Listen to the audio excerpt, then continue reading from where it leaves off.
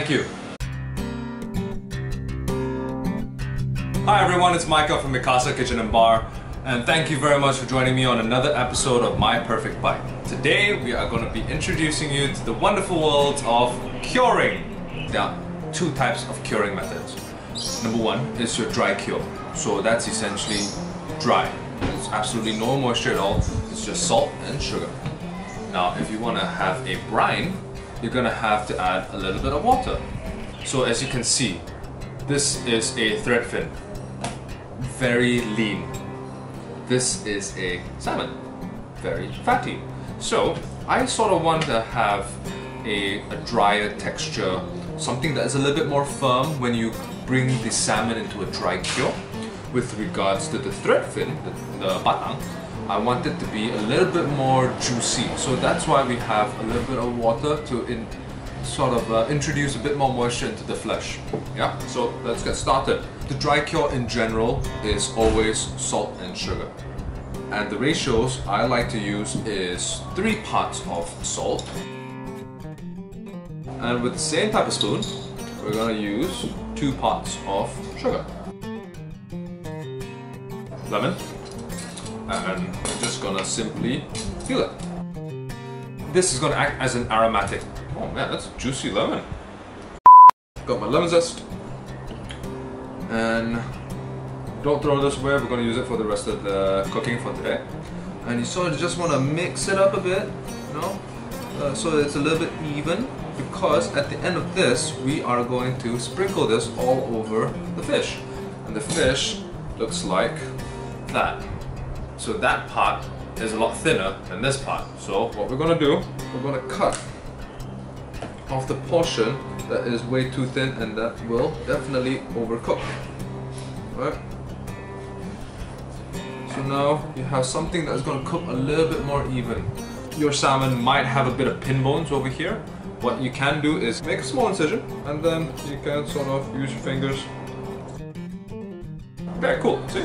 No more bones. This salt and sugar is going to be flavored with that lemon oil. And what we're going to do now is put this to one side first. Going to sprinkle this. And for the belly, so skin side down on the rest of the plate. Alright. Lemon zest. Why don't you just sort of massage it in? You make that incision, just put it inside there. Yeah. Boom, there you go. So brine, pretty much the same thing, but this time around I'm going to use a percentage. I'm going to be using a 3% salt solution with 2% of sugar. What that means is, for every liter you have of water, you have 30 grams of salt and 20 grams of sugar. Yeah, this time around I've got about 500 mils of water, because I don't need that much brine, right?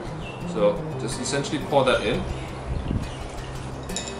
And then 500 mils would mean 10 grams of sugar and 20 grams and 15 grams. 15 grams of salt and 10 grams of sugar to every 500 mils. Yep, so did it. 1 spoon. Did it. And this time around, I'm going to be marinating the thread fin with cloves and garlic. Give it a crush inside, so you can automatically smell that aroma. It's really, really nice. And that's going to infuse into your water, sugar, salt mixture, right?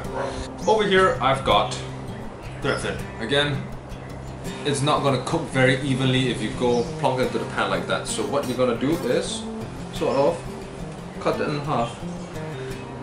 I'm going to put that inside there. This one over here. This one goes right inside. So this and this is going to be cling wrapped and it's going to go into the fridge. The fish and the salmon is going to go in for 1 hour. This one over here is going to go for about 4 to 6 hours.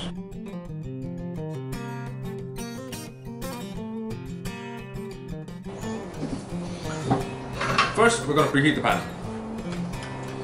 Take this one. So can you see how much moisture has leaked out? There's going to be moisture coming out, making your firm a little bit more firm. making the flesh a bit more firm. Making the flesh a bit more firm. Why was that so difficult? You just sort of want to rinse off the excess sugar and salt, and then we're going to dry it off on a paper towel. And go like that. Small to medium fire. We're going to start off with a bit of neutral oil. This time around I'm using vegetable canola. So make sure it's really dry, and what we want to do is skin side down on the pan away from you, because that way oil won't splash to you. I think we are good to go. So the fillet batang, what we're going to do is again very gently rinse it in some cool water. Same treatment with the salmon. You want to dry it really nicely. Let's take a look at the fish. I want the skin to protect the flesh of the salmon. That's why I'm doing majority of the cooking on the skin side down, and then it's sort of going to heat up towards the tip of the salmon.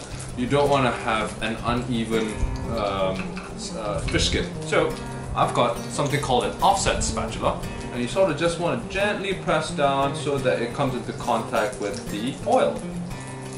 Now this is going to take patience, right? But time is one of those things where it's going to make everything better.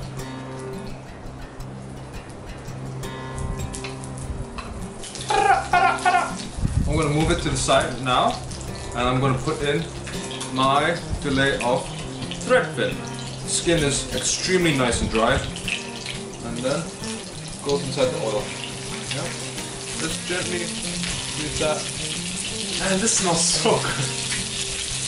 I just had lunch. And now we wait. We can get ready to garnish. Get a bit of lemon.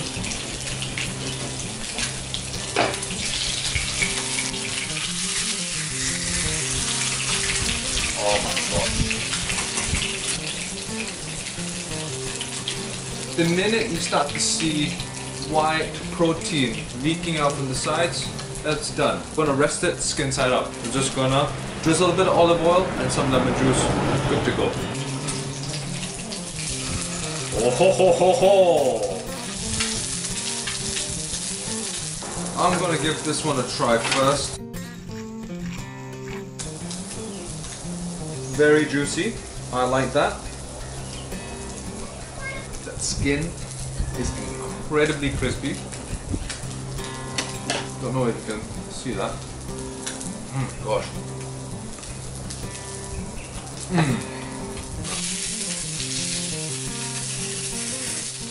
Alright, what I'm going to do now is to reintroduce back a little bit of hot oil onto the skin, and hopefully that's going to pop up a little bit more. So my camera decided to go out of battery, so I'm going to be shooting this with my hand phone right here. There we go. I'm going to be putting on a little bit of olive oil. This is extra virgin over here, and we want to have olive oil soak into that fish. I've got a bit of lemon right on top. And we're just gonna let that rest for a couple of minutes before we consume. I'm gonna give this a try. Look at that flake.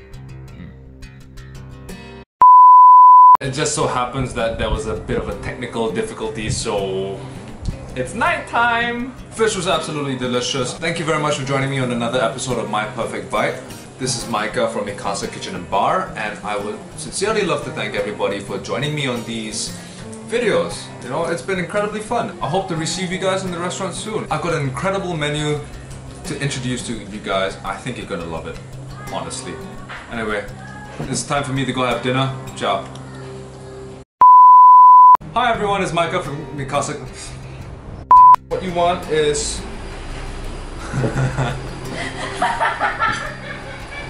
It's alright.